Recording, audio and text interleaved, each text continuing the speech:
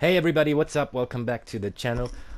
This time I've got an Argonian Warden Tank for you guys. And I'll get into the race right away first thing because I usually always say that Nord is the best tanking race followed by Imperial. But I know a lot of people have Warden Tanks that are Argonians. You see them pretty much everywhere in Craglorn. And yeah, the reason why this guy is an Argonian is actually because this is my support character. I only have space for one Warden support character, so this guy, as you can see, has got the fully resto stuff, skill and leveled as well. And because Argonian is the one race that you can perfectly heal and tank on, I decided to leave this guy an Argonian and not swap the race to Nord for this video. I made sure that we pretty much hit resistance caps and got very nice overall stats, so we'll be totally fine being an Argonian. Plus the extra heals are perfect as well. So let's quickly look at the race since we're already in here. Obviously you gain more experience on rest of stuff and your swimming speed is increased. That doesn't really make any difference for tanking. Your healing done is increased by 6% though, which is nice, and I've set this build up to be more of a sort of dungeon tank off tank, though you can perfectly do with this in trials as well. I'll explain later on then what you're going to have to switch out if you want to main tank the trials. It's not too much really. Argonian resistance, you got disease resistance, gain immunity to the diseased status effect, and then your max health is increased by 1%. That is really the only buff that would come in handy for the tanking as well. And then your max magicka is also increased by 1,000, and when you drink a potion you restore 4,000 health, magicka and stamina. So resourceful is kind of nice if you want to play around with it. I did in this build. As you'll see, we'll have a potion reduction cooldown glyph on one of our jewelry pieces as well to make use of the whole Argonian thing a little bit more. And then the max magicka is increased as well, obviously. So let's get into the stats. We'll quickly buff up here. As you can see, when we're fully buffed up, we've got over 40k health, a nice magicka pool of 19k, a bigger stamina pool of 20k. Magicka recovery is over 1,600, so that is fine as well. And our resistances are about 28k spell resistance and 27k physical resistance. So as long as you keep all of your buffs up, you are perfectly fine, perfectly tanky. We did achieve that, or I did achieve that with putting 50 points into health and 14 into stamina. Now, you'll be wondering why I didn't put any into magicka and the magicka pool is still like 19k. That has to do with the Argonian passive of getting an extra k magicka, and then with one of the sets we're wearing, which gives us an extra 2k magicka. So if you decide to swap out one of the sets, or like the main front bar or back bar set, you might have to put a little more points into here, but I had to put 14 into stamina to make sure that our stamina pool is bigger than our magicka pool, so that is the main resource we get back when we take a synergy. So with this setup, that the build is working with the sets I'm wearing, you definitely want to make sure that your stamina pool is higher than your magicka pool, so that's what you get back when you take a synergy. For food, we're running the Bewitched Sugar Skulls, which give us a nice boost of everything, max health, max stamina, and magicka, and an extra increased health recovery, which is always nice as a tank as well. And then we're running the Atronach, increasing our magicka recovery by 310 for a Mundus Stone. For potions, since you get everything with a Argonian, you can either just use the Crown Tri potions. I'm using the Essence of Health potions here because they give more health, magicka and stamina and boost all three stats in terms of recovery. So that is definitely advisable on a tank. But if you're a bit short on cash or gold, you can also just run any kind of trash pod, because you will get all three resources back anyway. However, the safer choice is definitely the Essence of Health, just because you also get increased recovery for each three of your stats. Okay, now let's get into the skills. First up, as a damage shield, as usual, defensive stance. This basically is just a damage shield that absorbs up to 11k damage for 6 seconds. It's quite nice. Also, the next harmful direct damage projectile cast at you will be reflected. And the reason why I tend to use this shield over any other is basically the last bit here. While you have a shield equipped, the amount of damage you can block is increased by 10%, and the cost of blocking is reduced by 10%. So having this skill on your front bar just makes it easier to sustain the tanking. In case you want another shield, there are two more that you could use. One is the Shimmering Shield here from the Winter's Embrace skill line. This is pretty much also a shield that absorbs up to 60k damage from 3 projectiles. It's only for projectiles though. However, if you do absorb one, you gain major heroism for 6 seconds, granting you 3 ultimate. So for ultimate building, this is very nice as well.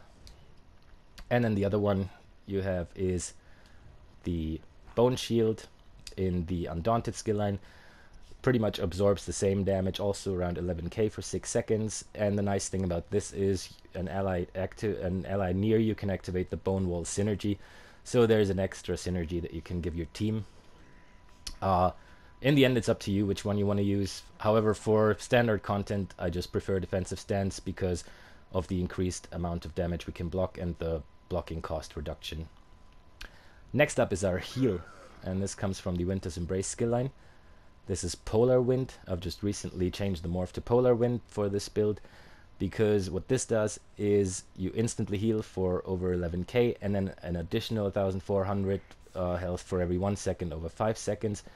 And the wind can also sweep out in search of an ally within 12 meters of you, healing them for 11k as well. So you'll realize pretty soon that with this build, I went for a bit of a healing tank that is also providing a lot of healing for the group. And Polar Wind is definitely the nicer morph for that. The other one would do damage, frost damage, which this one does as well, but the other one has a sort of a stronger frost damage thing going on. However, this is just nice for 4-man content, especially if you don't run with a healer, but with 3 DPS, because it doesn't only heal you, it's not very, very strong heal on yourself, but it's also a very strong heal on one of your allies within 12 meters of you. Next up is Sanguine Altar. This comes from the Undaunted skill line. What this does is it sacrifices your own life, so it costs health, but it will apply minor lifesteal to all the enemies in the area, healing you and the allies for about 800 health every 1 second when damaging them. So as long as your allies do damage to the enemies, they will heal themselves by doing so. Plus they can also activate the Blood Funnel synergy, healing themselves for 40% of their max health, which is also very strong synergy. Now this is the first option. Another option you could use is using a skill from the Green Balance skill line, such as Budding Seeds or Enchanted Growth, but this is up to you. Personally, most DPS prefer having the lifesteal there and having the Blood Funnel synergy to activate. However, there is something nice in the passives of the Green Balance skill line, which says when you heal yourself or an ally under 40% health with a Green Balance ability, you gain major mending, increasing healing done by another 16%. So that would be even stronger heals, and this is also a very nice AoE heal. So there is an option to use one of these skills here if you wanted to, probably more so Budding Seeds, because Enchanted Growth will only heal things in front of you. But Sanguine Altar is just the standard choice for tanking, so that's probably what you want to run. Alright, next up is our Blue Betty. This calls a Betty Netch to your side, which restores 5k Magicka to you over 25 seconds. Also gives you major brutality and sorcery, which isn't too important for tanking. But every 5 seconds, the Netch also removes 1 negative effect from you. So that is also very nice. And then later on, when we get into the passives, you will see that there is more to the Blue Betty. It'll actually give you a lot more passive buffs than just what it says here. The morph itself, I personally prefer the Magicka morph because a lot of the skills we're using cost Magicka, and our stamina pool and our block cost reduction and everything is set up very well. So I figured since I don't really need a stamina returning Betty on any of my other tank characters, such as my Nightblade tank or my Necromancer tank or my Dragon Knight tank, I will be perfectly fine on a Warden without it as well. Of course it's nice because you can recover a little bit of stamina even while you're blocking, but to me personally and to my playstyle personally, getting Magicka back is nicer because that's what the majority of my skills actually cost. Alright, next up is Pierce Armor. Obviously that's our main taunt. Comes from the one hand and shield skill line. This has been changed, so it afflicts the enemy with minor breach and major breach, reducing their physical and spell resistance by almost 3k and then almost 6k for 15 seconds, which is why a lot of Magicka DPS heavy groups don't really need sets like Alkosh anymore. And obviously it's also your taunt. In case you're new to this game, I'll quickly show you that. You just stab the guy and then it's taunted. And you can see the little red flame above his head indicating that it is taunted and will only attack you. And you can also see the little shield buff ticking down above the head of the enemy, also indicating that it's taunted. And then the two buffs next to that, or more so the two debuffs next to that, obviously are minor breach and major breach. Yeah, that is as a tank in ESO how you can make sure and even optically see that the enemy is indeed taunted to you and won't go run around kill your teammates. So this is pretty much the tank's bread and butter. This is the skill that you need to be the tank and actually get the taunt on things. And then next up is Barrier. I haven't morphed this on this character yet. Morph it to Reviving Barrier when you get to that. This is pretty much just a huge damage ward that will protect your nearby group members, that absorbs up to about 16k damage for 30 seconds. This comes from the PvP skill line. Support, sorry. And then also what this does is it increases your Magicka recovery just for having it slotted. So that is a really, really big damage shield that will protect your group in oh shit moments. Plus also just having it slotted increases your Magicka recovery. Now if you don't have support leveled up to 6 yet, just go for the Green Balance Ultimate Enchanted Forest. And this will just put a healing forest down that will heal the most injured friendly target for about 5k health. And then the forest also continues to heal you and your allies in the area for almost 2k health every 1 second for 6 seconds. And you generate 20 ultimate if the initial heal is used on a friendly target under 50% health. So if you're using it right, it only costs 90 ultimate. You will be able to really use that forest a whole lot. So much for the healing or safety ultimate. And then on the back bar, we'll have our damage ultimate. Let's go into that right away since we're already talking about ultimates. This comes from the Assault skill line. I think it unlocks at rank 4 or so. Aggressive Warhorn. You sound a Warhorn to rally your forces, increasing you and your group's max Magicka and max stamina by 10% for 40 seconds. And more importantly, you and your allies gain major force, increasing their critical damage done by 20% for 10 seconds. So if you time this right, this can be a huge, huge damage boost to your whole group, especially if someone's about to drop a Necromancer Colossus, or if people have been saving their ultimates for a certain moment in a fight. You can really boost everybody's damage with the Warhorn as well. It's been one of the most used ultimates on tanks for a long time, and still is. Okay, going on the back bar, we've got the Blockade of Frost. Slam your staff down to create an ice barrier in front of you, dealing frost damage. So this is pretty much just a field that you can put out in front of you. You will give nearby allies this shield that will save them from projectiles, and then everything inside of the frost barrier will continuously take frost damage. Chilled enemies can be immobilized with it as well, so it's also nice for stacking things up or keeping them in place if you don't want them to move towards your group too fast. And then the other thing it does is of course activate the glyph on our backbar weapon, on our ice staff, which is a crusher glyph that will further reduce the enemy's resistances. Next up is Silver Leash. This one is pretty much a crossbow that will pull enemies towards you. It'll look like this. Just fire the crossbow and then the enemy would be pulled towards you. Obviously I can't pull this thing towards me because it's a target skeleton. But yeah, this is for grouping adds up and keeping them in one place. Comes from the Fighter's Guild skill line. Starts out as Silver Bolt, morph it to Silver Leash, and then it just reduces their movement speed for 4 seconds and pulls them towards you. Another skill you could use from the Warden skill line would be Frozen Device. This summons a portal after 1.5 seconds, and when triggered, the enemy is teleported towards you and immobilized for 3 seconds, and also taking frost damage and afflicted with major maim. This is also a very nice skill. You would technically just summon the portal on this guy over here, and then after a certain amount of time it would get pulled towards you if the target skeleton was mobile, obviously. But it is, in my opinion, a little bit harder to use because sometimes they have to be right in the middle of the portal to actually activate the teleportation effect that teleports them towards you. However, both skills are nice. If you can handle using Frozen Device, just go for it. It's a very strong skill as well. Personally, I do prefer the leash, but that's up to you. Next up is the Expansive Frost Cloak. This is your source of major resolve, increasing your physical and spell resistance by almost 6k for 20 seconds. So that is how we get our resistances up to almost 30k. I think it was around 28k, 27k, but that's good enough for tanking anyway. And the nice thing about this is it will also give that same resistance buff to your group. So everybody around you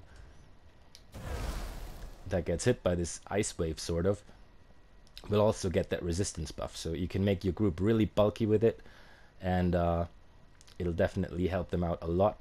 Usually Warden healers bring this skill, but since I've set this tank up to be a little bit like a solo tank with 3 DPS groups dungeon kind of thing, it's definitely on this build as well. It's very, very strong skill.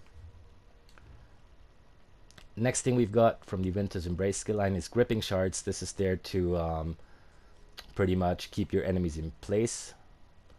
That is how you can group them up nicely and stack them up. What it does is it conjures ice shards around you, immobilizing the enemies in them for 3 seconds and dealing frost damage. And then enemies hit or overcome with a bitter cold, reducing their movement speed by 30% for 3 seconds. So this is kind of like the Dragon Knight's Claws for you. The skill that you can just use for ad control.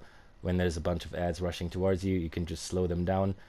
And then the good thing about this is this deals ice damage, and our Blockade of Frost also deals ice damage. So if you stack them over each other, you go with these shards and then with the Blockade of Frost, chances are everything coming towards you will be chilled and immobilized anyway. So yeah, it's really, really nice combination for crowd control. And then last but not least is our Far Taunt. This is again from the Undaunted skill line. This is Inner Rage, starts as Inner Fire, morph it to Inner Rage. And then what it does is it deals magic damage, but it's also taunting an enemy towards you for 15 seconds. And an ally, ranged ally targeting the taunted enemy can activate the Radiate synergy, dealing more magic damage to them over the next 3 seconds. So this is again like our front bar taunt, the sword step, but this is one that you can use from range. Just go like this, and then as you see again, the red flames above the head are there, and the little shield buff is there as well, so the enemy is taunted and will only attack you. This is very nice for pulling enemies in or getting an early taunt on bosses in case DPS are a little bit too rushy. And yeah, obviously though, what you want to keep in mind is that this gives you the very important debuffs on the enemy. So always use this taunt if possible, because Minor Breach and Major Breach are very, very important for the enemy's resistance debuff. And then this is your Far Taunt that you can use to get an early taunt on things, or taunt them in once in case you're, say, tanking the boss here and then there's another enemy coming in from over there. This is just your Far Taunt, so you can taunt things in from range as well. Alright, so much for the skills now.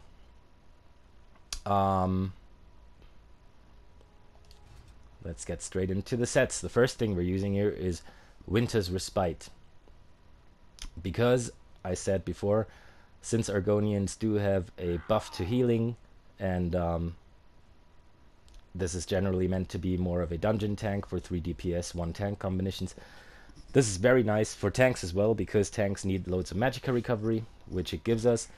It gives us an extra almost 2k or over 2k max magicka, and then casting abilities that leave an effect on the ground will create a circle of healing frost for 10 seconds. You and your group members restore almost 3k health every 1 second while standing inside of the circle, and it can occur once every 10 seconds. So you can pretty much have 100% uptime on this, because it lasts for 10 seconds. It gives you almost 3k health back, you and your whole group, every 1 second, so that's about 30k health if people just stay inside of it. And then once it runs out, after 10 seconds, it can like be recast right away, so you can have 100% uptime on this. And we've got loads of skills that proc this, like our Elemental Blockade, our Gripping Shards, or even our Blood Altar here. So you create this huge circle of healing frost, and all your teammates inside of it will get a big heal over time, all the time pretty much.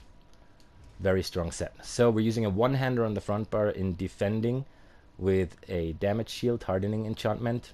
This is just to give us a little bit of our physical and spell resistance boost on the front bar, since we are not a Nord and we don't really have any resistance buffs anywhere else. This is the preferred trait. If you wanted to, you could also go with a decisive one-hander that will give you a little bit more ultimate, or with a charged one if you decided to use another glyph on the front bar. However, I preferred the defending one with the hardening enchantment. And then we got the shield in sturdy with a stamina glyph. That's very important. Like I said before in the beginning of the video, so the stamina pool is actually higher than the magicka pool. So that's the main resource we get back when taking a synergy. Sturdy because of the block cost reductions, in my opinion, the best trait for the shield. And then the back bar, the Frost Staff, is obviously infused with the Crusher enchantment, like always on tanks pretty much, just to reduce the target's physical and spell resistance even more than you already do with your Pierce Armor skill. Now, these for the front bar, and then let's quickly look at the jewelry. I've got 2 in healthy with magicka recovery glyphs, just to have a nice amount of magicka recovery and health. And then I've decided to go with 1 harmony, which increases healing, resource restore, and damage shield strength of your synergies activate by 16%. So that is actually a very nice trait to have on one of these pieces. And then just because of the Argonian thing, I decided to put an alchemical acceleration enchantment on it to reduce the cooldown of potions below this item's level by 5 seconds. So that won't really do a great deal, but since we're already in Argonian and our potions restore all of our resources, it's nice to play with that a little bit and get a little bit of extra here, so that our potions will be ready sooner rather than later. It is a nice means to sustain. You probably don't desperately need it, but since we are an Argonian, why not go with it anyway, right? As you can see, we've got a nice amount of magicka recovery. We've got our Betty Netch that restores magicka, and our health pool is over 40k, which is huge anyway, so I didn't really see the point in putting another healthy one on there with magicka recovery. So this is a nice little extra that we get from this. Okay, second set is obviously Yolnakrins. There's hardly any way to get around with this. The whole tank sort of has been built around debuffing the enemy and healing the group in terms of skills and the Winter's Respite set. So this is where our actual damage boost for the group comes in. This gives us 1k health. We gain minor Aegis at all times, reducing our damage taken from dungeon trial and arena monsters. We get a nice stamina buff, which works nicely because this one gives us 2 magicka buffs. And then also, when we taunt an enemy, we give ourselves and 11 group members, so the whole raid team pretty much, minor courage for 15 seconds, increasing their weapon and spell damage by 215. This can occur every 8 seconds. So this will pretty much constantly occur because you are the tank, you are the one that's taunting things. So this is where you give your group the damage boost.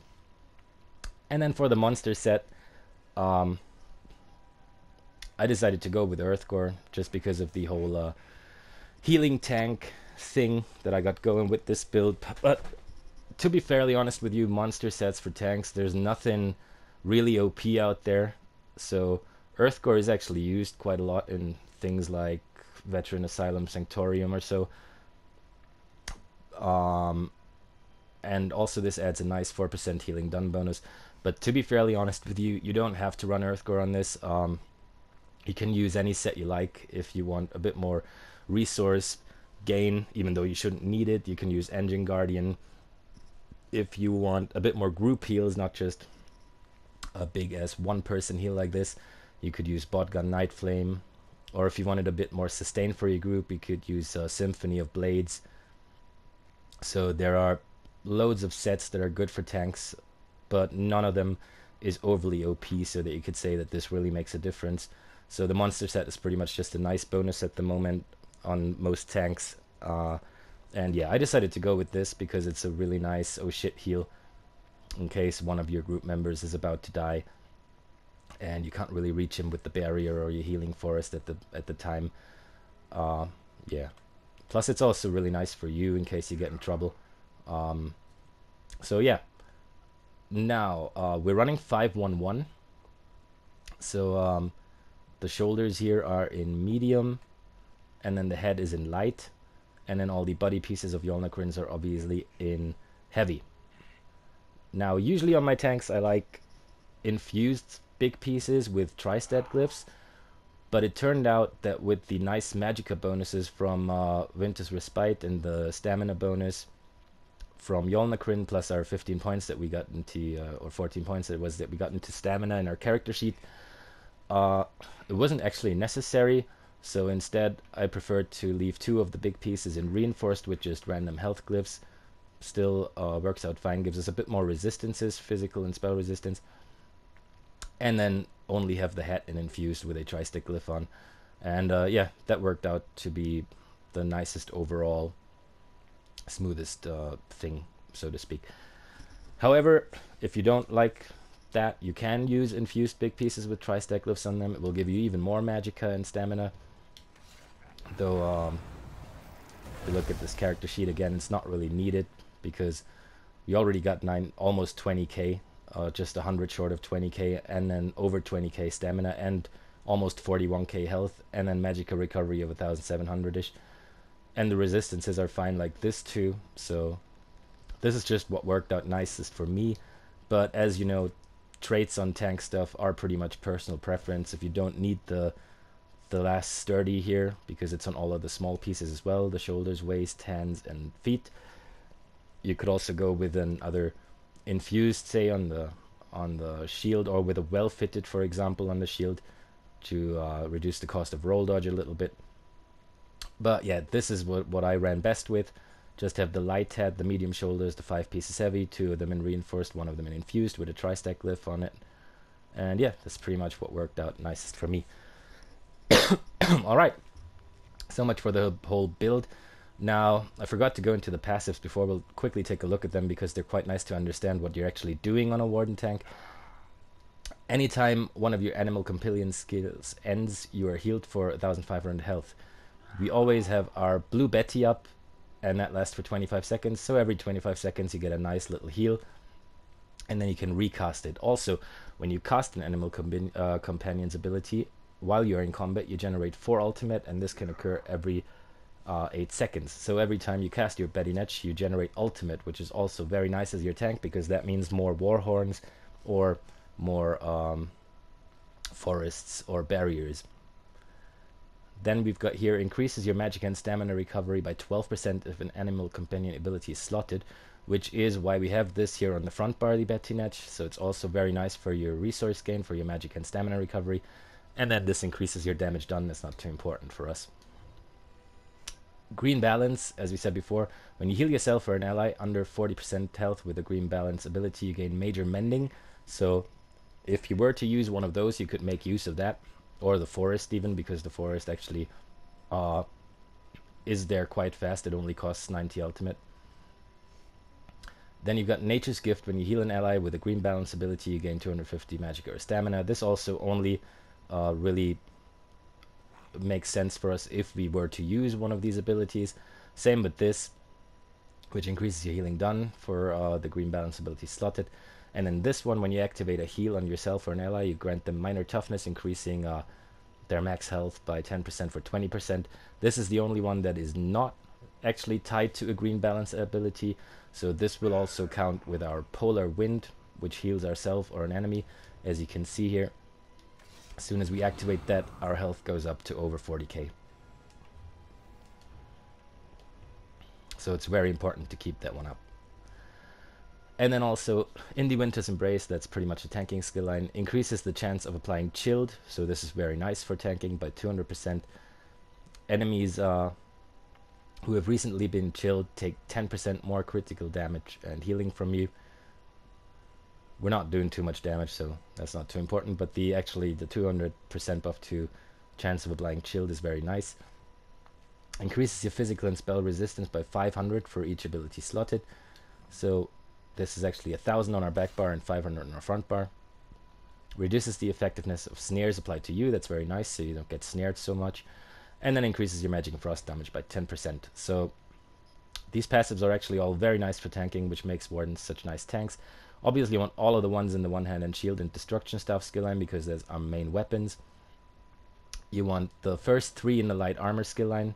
I've only got 5 because, as I said, sometimes I turn this into my healer. But the first 3 actually count for the 1 piece of light that we're wearing. The other 2 only count when you got 5 or more pieces of light armor equipped, so you don't need those. Same with medium. You actually only need Windwalker for your stamina recovery and athletics for your movement speed. And then obviously all of the ones in the heavy armor skill line because we're wearing 5 pieces of heavy Yolnacrins. Fighters Guild, you only really need this because this will make your Silver Leash cost 15% less. Undaunted, you want all of those definitely because we are wearing 5-1-1, so 5 heavy, 1 light, 1 medium. And this will give you a 4% bonus to your max health, stamina, and magicka, as well as a 6% bonus to your max health, magicka, and stamina, plus the synergies. Restore gain that you get from activating a synergy will be 4% that way around. Alright, Magicka Aid, you only want that if you actually run Barrier. If you run the Forest, you don't need that. Obviously you want all of your passives and then the Medicinal Use passive as well. And to round this up, let's quickly go into the champion points. 72 Ironclad, 16 Spell Shield, 49 in Elemental Defender and Hardy, 51 in Thick Skinned, 19 in Quick Recovery, and 14 in Heavy Armor Focus, just to boost our physical and spell resistances a little bit. I've got 37 in Warlord, and then 18 into Bashing Focus, 64 in Tenacity, and 75 in Arcanist. And then we've got 56 in Shadow Ward and 20 into Tumbling. And then we've got 75 and 72 in Blessed and Elfborn, just because of the whole build, how it's made out to be. You really want to give strong heals to your allies. Nothing in here. And then 40 in Thaumatorch, 34 in here, and then 49 in here. Doesn't really matter too much with the Piercing and Mighty because we're not running Alkosh. But what we do want to get is 120 points in here because of the Last Stand. When you fall below 20% health, you gain Major Heroism, granting you 3 ultimates every 1.5 seconds for 9 seconds, which is a very nice passive for a tank to have. Alright, so this is the healing tank. You do give all the resistance debuffs with Pierced Armor and with your Crusher enchant. You boost the allies' resistances with Expansive Frost Cloak. You can have great crowd control with your Gripping Shards and your Blockade of Frost there, which also gives you the shield against projectiles. And you offer loads of heals to you and your allies. Try it out. I hope you enjoy this build. And yeah, let me know what you think about it. See you next time.